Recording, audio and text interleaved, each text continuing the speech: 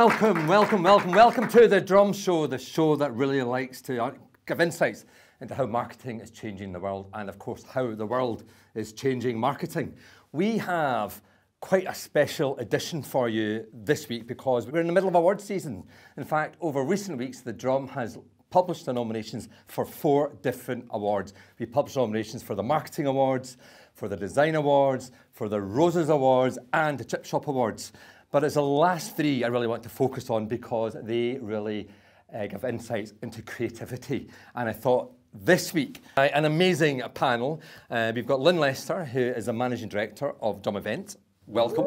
Thank you. And we've got Hiten Bhatt, who is the Head of Design at RAP. That's so correct. Welcome, Hiten. Thank you. And also, you are one of the judges on the Design Awards, and you've also judged lots of other events. You've judged summer events in Scotland, and you've also been a chip shop judge too. That's correct, yeah. Yes, and that's why you might be well qualified to really touch on the first issue I really want to look at, which is the Chip Shop Awards.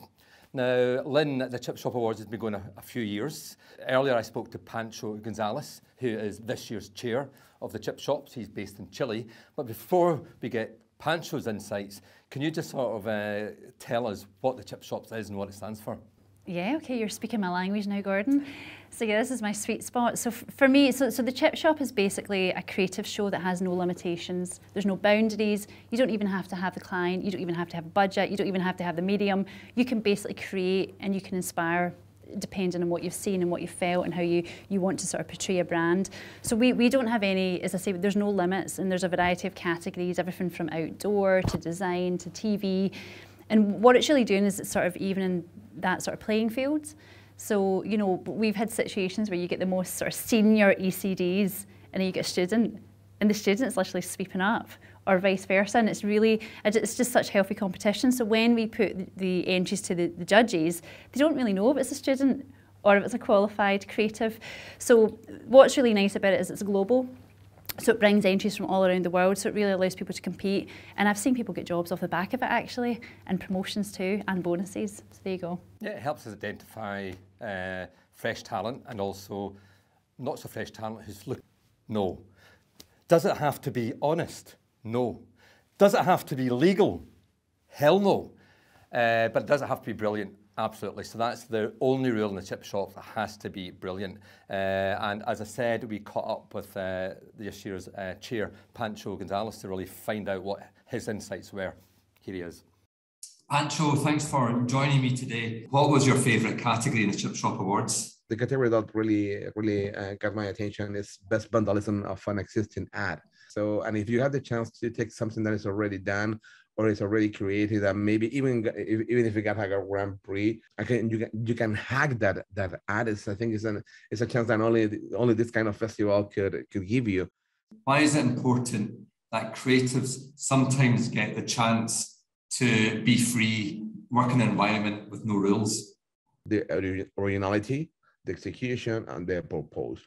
And beyond that, it's also a remark to all the jurors that remember when you're judging an entry or a festival, your name is on the lineup. So don't forget about and don't be ashamed that you're voting. So that's the main goal. I mean, obviously the Chip Shop Awards is all about giving creatives more freedom than they would normally get because there are no rules. Why work in a way where they're not restricted or constrained? Chip Shop is hard, it's weird, because when you got that freedom, you don't have constraints to create something. But at the same time, there are those guys who decided to enter real world like me. I think it's sometimes when you're totally free, it's harder to come up with something really, really outstanding. It's a challenge when there are no rules. It's a challenge to compete and do something that you think is really, really great. What sort of things were you looking for on the competition? And can you think of any of the submissions that demonstrate that without giving too much away? It's for a Durex condom. I know you have seen that with the kid, you know, dressing like a girl and screaming out loud. And also there's another entry for that a student did. They just created a prototype where detect cancer throughout a women period across the Tampax. So it's kind of it's an invention. It's a prototype.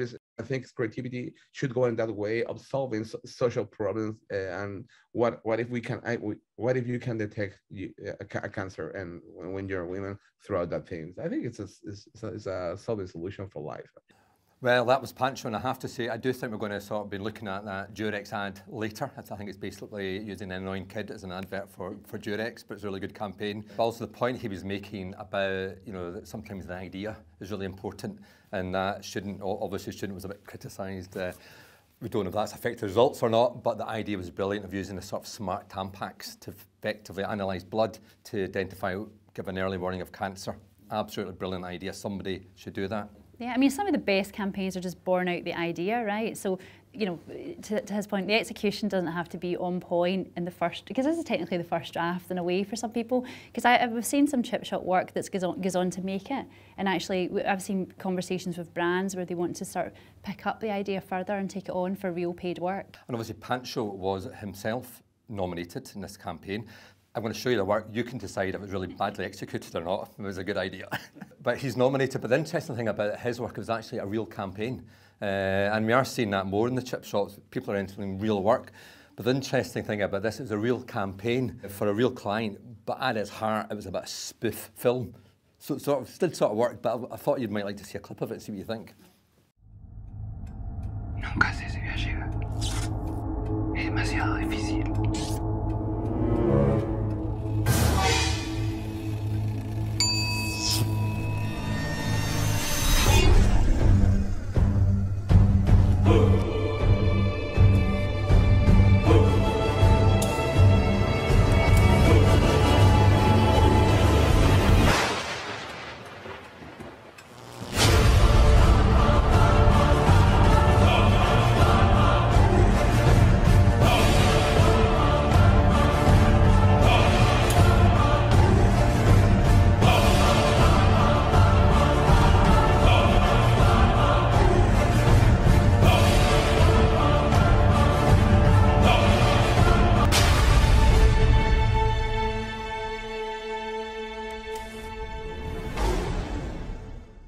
These trailers were shown in movie theaters and online platforms that directed to the site asentamiento.techo.org, which was the only place where you could buy the tickets to watch the movie.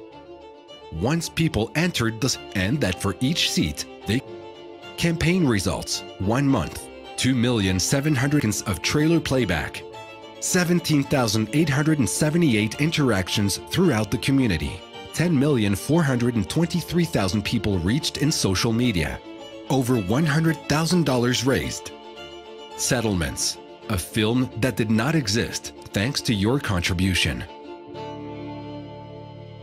And I think it's fair to say that was probably quite well executed, really nice idea. Pretty good. But in case you didn't understand what he did there, he actually got real famous directors in about 5 South American countries to make each of these little trailers to give the impression that this was a real movie. It did sort of capture the ethos of the Chip Shop Awards, didn't it? It was very good, and it reminded me of my fridge at home, I have to say. It's a bit empty as well. Yeah. But what would you say is your favourite category in Chip Shop, Lynn? Oh, there's so many. It's such a difficult question. It's almost like, who's your favourite child?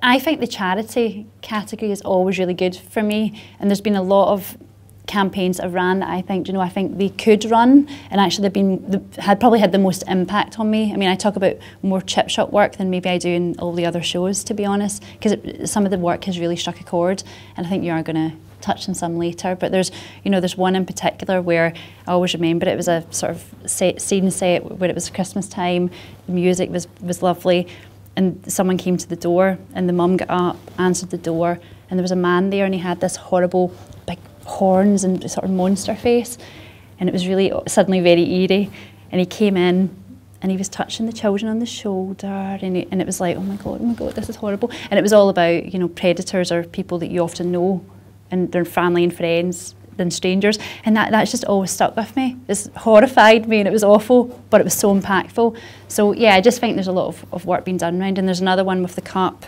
and it's about children suffering in silence, and the idea is when you hold the cup, you're gagging them, basically. And again, it was just so simple but beautifully done. Yeah. Hiten, what, from your memories of the Chip Shop Awards, what do you think? Yeah, so I judged the Chip Shop Awards a few years back, and I think for me there was a time where there was a lot of Trump, President Trump entries. I felt like that just needs to be a category in its own. I think the ideas that came out of that were just brilliant and just so of the time. And I think, yeah, I think every year brings just more, more categories like that, to the forefront. So yeah, it's interesting. And there's a few this year, but I thought we could maybe have a quick run through some of the, nominees this year, which I quite like. I've got one which I think is a great idea. It's called Bag for Life. And Ogilvy Health had this idea they could take the Sainsbury's bag and turn it into a campaign for testicular cancer awareness. So basically, your Bag for Life is effectively your scrotum, I believe. But really simple idea. I think you should do that. Probably work. Brewdog, and this was a campaign, a suggestion. Merkel suggested this for Brewdog, and the idea was, why don't you create a Brewdog product for the Ukraine? And I think we can sort of see it's called. Well, can we say fuck off? I think we can. I think you can. Say fuck off. Your brand called Fuck Off, which is a ready-made Molotov cocktail. And this one I quite liked. This was M&C Saatchi. I did this one for Burger King, and it was basically promoting their new app, which means you never have to wait in line again. He's been 73 years waiting in line. So I think that's nominated under Best Use of a Celebrity.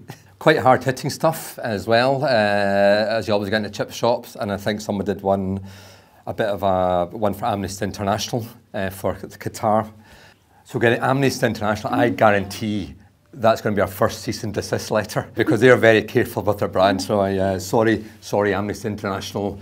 We'll change the logo if you want us to, but I think it's a good point, well made. Yeah. But the other thing we are seeing is a lot of global stuff coming in, particularly from an agency called Fred and Farid from Los Angeles, and they've actually entered quite a few things to the point where I think they're competing themselves against they're competing against themselves in some categories. And one of them is Best Use of Honesty, one of my favourite categories. They're competing for this campaign, this poster, which is meant to tackle bullying as an issue. Again, that's quite a serious campaign, and I think that might be a sort of spoof. I don't know if that really is running. But they've also entered one which I believe has run, which I find is incredible. And I'm just going to let the commercial do the talking. Hi, hon. Hi, honey.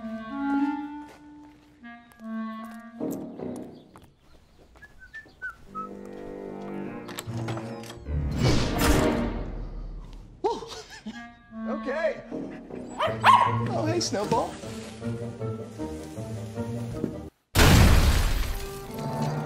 Nerd alert. Hello, Father. Socrates said. Anyways, we'll talk later. I didn't do it! Ladder. Life insurance so good, they're gonna want you dead. I love you too, guys. But seriously, intentionally killing a policyholder will void all life insurance benefits. That's brilliant. That's a brilliant piece of work, isn't it? It's so well cast as well. I love that boy reminded my son, hello, father. Luckily, I don't have any life insurance. Oh, maybe you should get some. But actually, in a similar vein, Pancho mentioned this one as well. I do want to show you because I think it's brilliant. It was that ad for Durex. There used to be a category for best use of plagiarism in the chip shops. I don't think it's there anymore. But this would be an ideal fit for that as well. So it's a strong campaign where they basically taken an ad for, I think, house insurance, John Lewis House Insurance, and it basically just used another logo. So you want to see it? Do you want to see it? I would love to see it.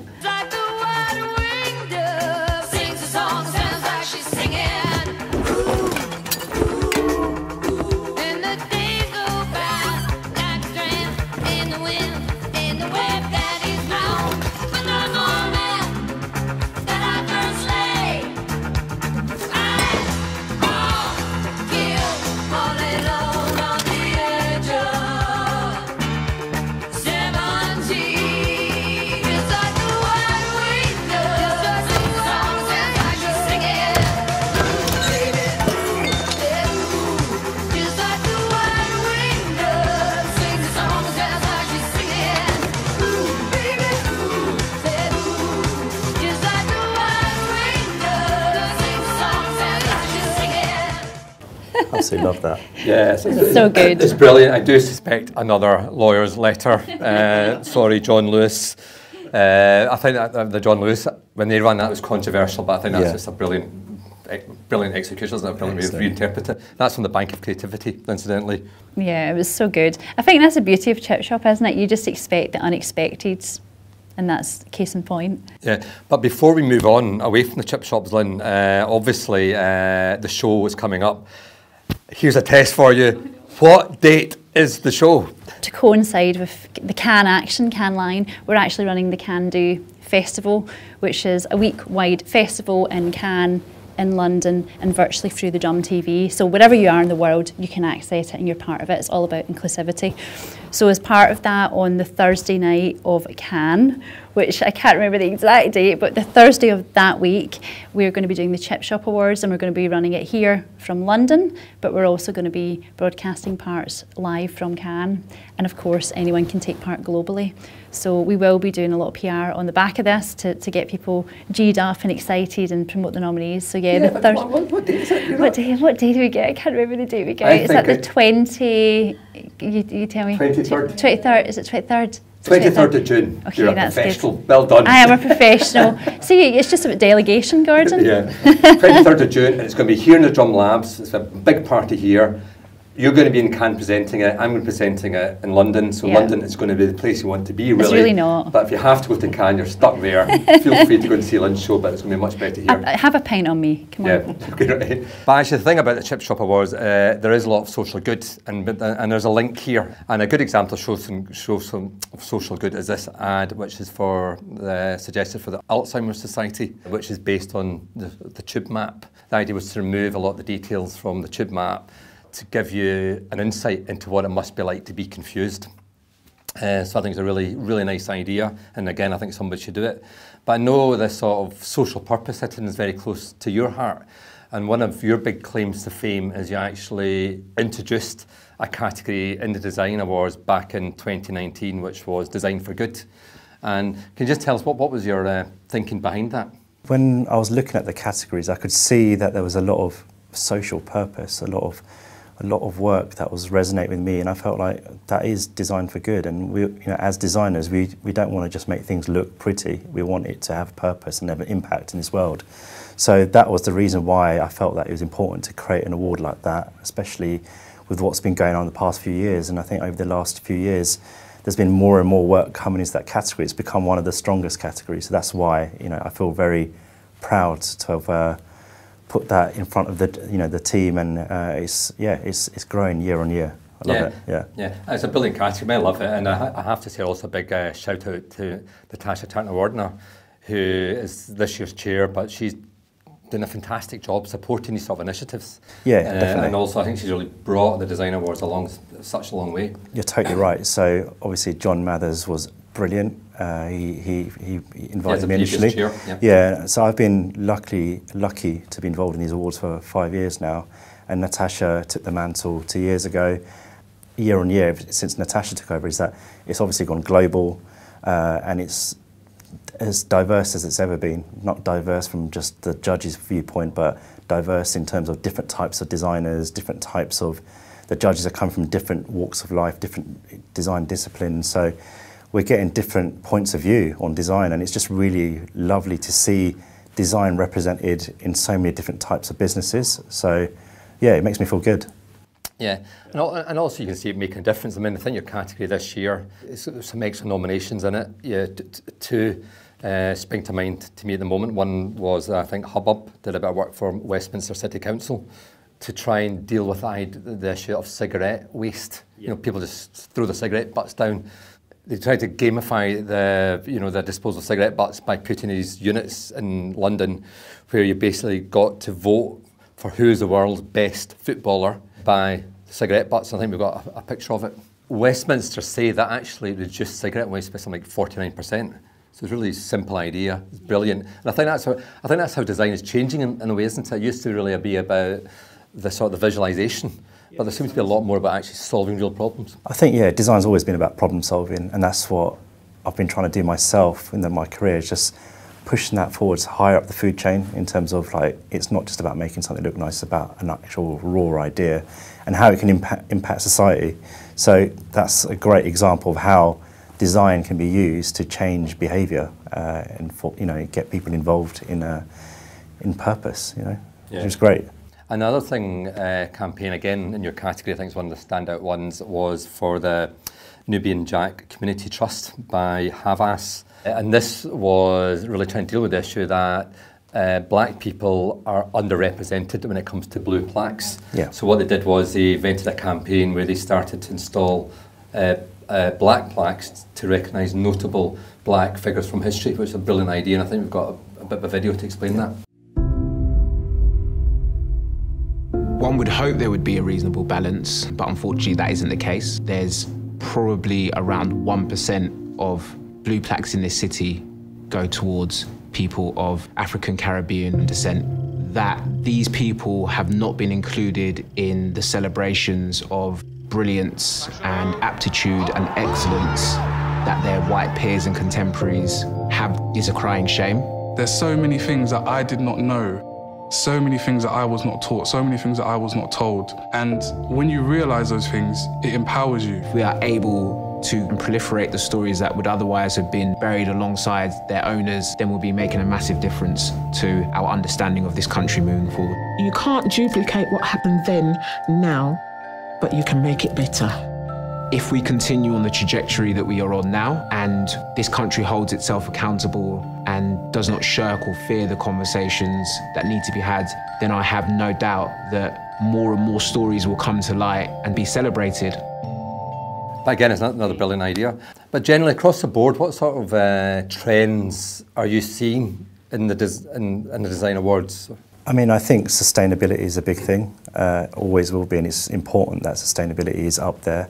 I would like to have seen more of it in terms of in the packaging categories, but I think across all categories, sustainability is a big theme. People are addressing it head on. It's great to see that. I mean, we're talking about design for good, right? So it's a real problem out there. It's a real issue, and designers are tackling that head on. It's brilliant. And I've always been quite passionate about the design awards because I always felt that the role design plays in the marketing mix generally has always been really underestimated.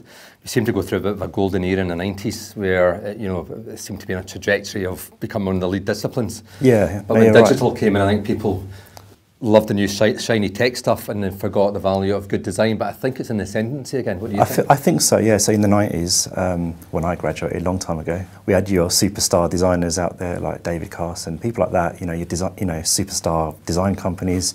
And then, as you say, the .com thing happened and digital typography and the sense of craft was lost because design was sped up. But I feel that in recent years, the value of craft is coming back. And I do think that, it's all about experience and how people interact with the brand. And I think craft is a big part of that. So craft in printed media, in digital, it's all blending in with each other. And I think it's great to see that coming back. Yeah. Now, Lynn. I know, don't do this to me, don't do this to me. Well, shall we put the date at the end of the show? It's next Thursday? Thursday, yes. Oh, no, well, that's actually a week today. Yeah, a week today, exactly. Week today, where? In the Drum Labs in London, but broadcast globally to everyone anywhere in the world. And can you remember who's presenting it?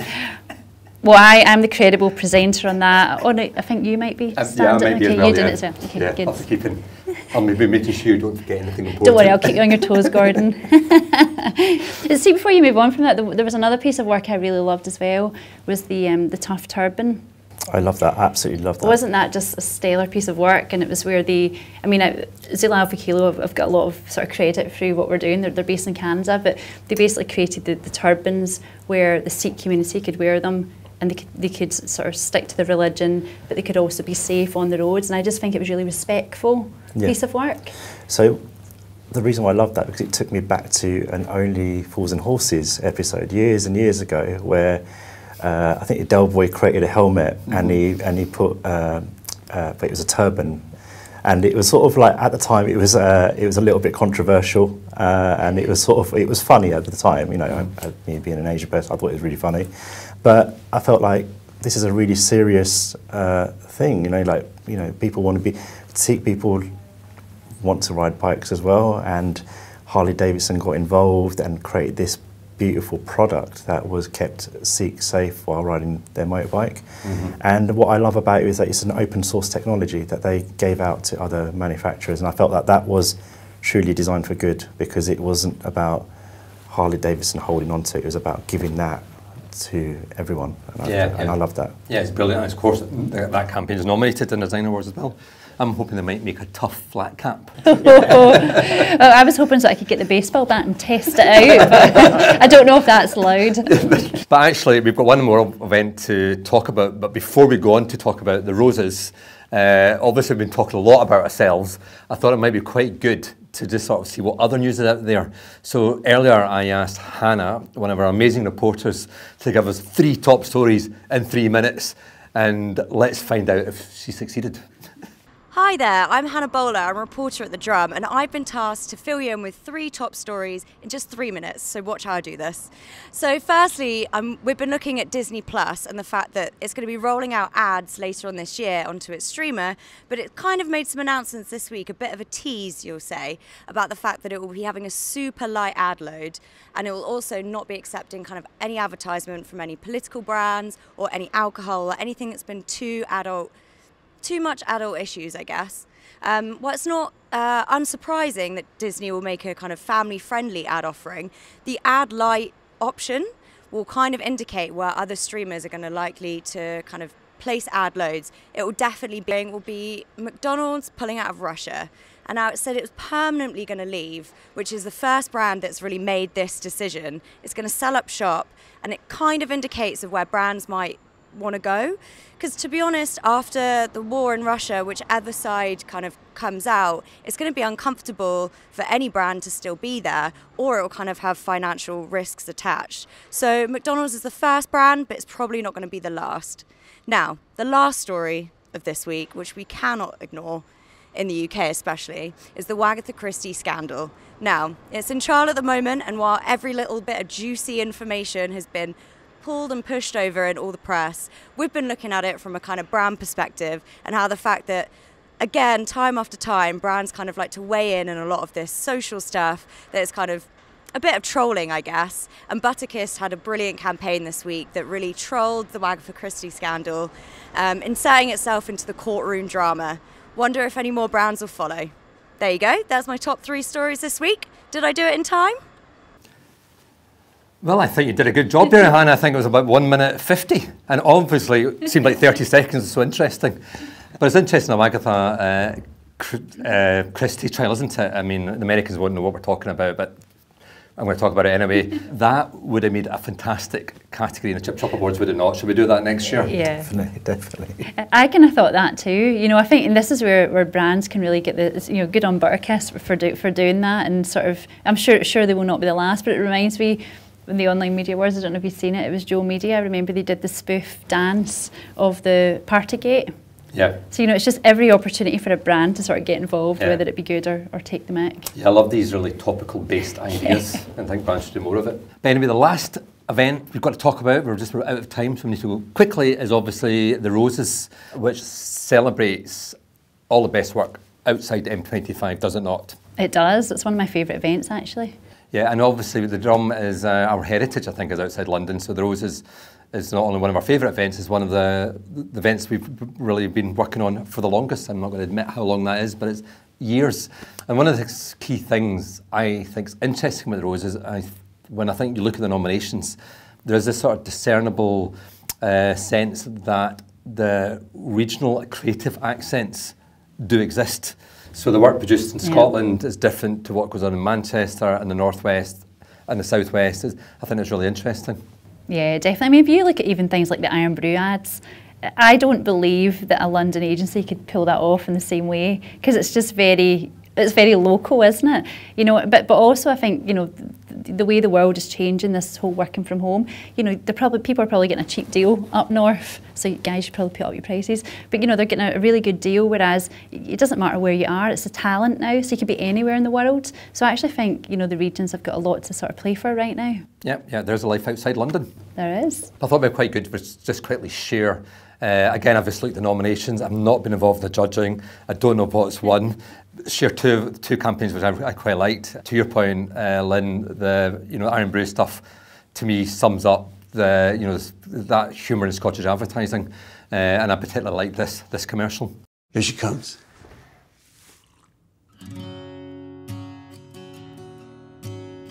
You look prettier than a can of Iron Brew. I love its cream soda taste. It's not cream soda. No. It's lemony. Lemony? It tastes like ginger. Get your dancing shoes, dollface. Now, I think it's fair to say a lot of people outside that target audience might not get that. No, they might not. Although I have to say, I'm going to say something a wee bit controversial, actually. I think because of the way society's moved, I think I prefer some of the older stuff from Iron Brew, I have to say, because I think it was more cutting edge and sort of to the bone. I remember driving along and you would literally almost crash your car because you'd be staring at the billboards. They were so engaging, and actually it's the only brand that I know kids that check out online. Look through all their ads. And wasn't the weather nicer back then too? I'm just reminiscing. Kids didn't use computers. Remember, we have a show to do next week. Anyway, the other thing, actually from a different part of the country, but I thought was brilliant. I think we've probably seen it before. Again, I cannot say if this has won or not, but I couldn't help but notice it's the only nomination in its particular category. Oh dear. So it's probably in with a reasonable chance. But I love this work for Greg, so we'll have a look. Yes.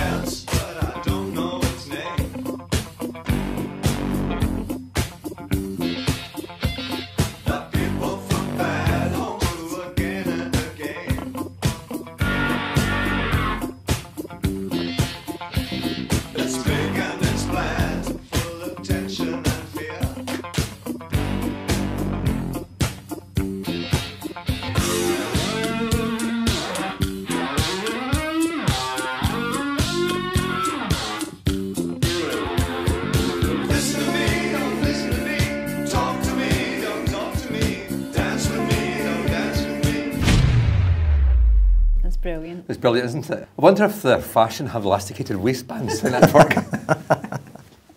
There's your new invention. Yeah, but again, it's a great brand, isn't it, Greg's? Because on one hand, you think actually they're in a sector which could be seen as a bit passé, but they've just managed to renew themselves with their, their vegan sausage rolls, and I think it's a great example how humour can play such an important role in how you develop a brand. Yeah, I think so. Yeah, it's brilliant, and it's the sort of cheeky nature of what they do. It's brilliant. That's all I'm telling you this time, because you might make fun of me, Gordon. And the roses, Lynn? No, don't What is the date of the roses? It's the 7th of June, Tuesday, the 7th of June, and we're doing it in person. The reason I know is because I'm coming back from holiday, so yeah. You won't see me for a week. Yeah, it's exciting. We're actually going to go up to Manchester to do it. There's going to be a live streaming element, but we're going to be there in person. And what's different is we're going to make a documentary about all of the winning work, and we're going to really dig into this issue of looking at the regional variation between the creative output. So we're going to be looking at what Glasgow's doing, what Edinburgh's doing, what Manchester's doing. So that documentary will come out just after Roses. So you can look out for that. You can. You can also stream live as well on thedrum.com. So if you can't go, which hopefully people in the region we hope will be there because they know how to party and they know how to celebrate. But for anyone around the world, anyone can tune in. That's great. Anyway, we're going to have to go because everyone's busy. You've got Cannes to plan. I do. Because obviously the Drum is doing not only chip shops in Cannes.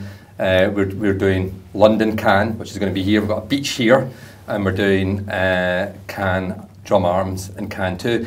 But the other big deal is we're going to be bringing over the world famous drum drummers from New York, all the way from Harlem. We're going to have the Marching Cobras giving us an audio brand identity in Cannes. But we love bringing these kids over, don't we? Because they come from a bit of a disadvantaged background. And what the Marching Cobras do is they take kids from that community and through music they give them self-esteem, train them, but discipline. And so we're bringing 5 of them over to Cannes to play for us. Indeed, and they're bloody damn good as well. They're bloody damn good. They're great. And I thought we would maybe leave the show with maybe some of the tunes and some of the scenes from 2 years ago, 3 years ago, whenever it was, from Cannes when the Harlem Drummers were last there. But before we say that, can I say, Hiten, thanks so much for all your input. Lynn, always a pleasure. I'm sure you haven't completely lost your memory. You did remember some dates, so well done. we could work on that. Can I have a badge later? You can. Good. Anyway, thanks everybody there for watching.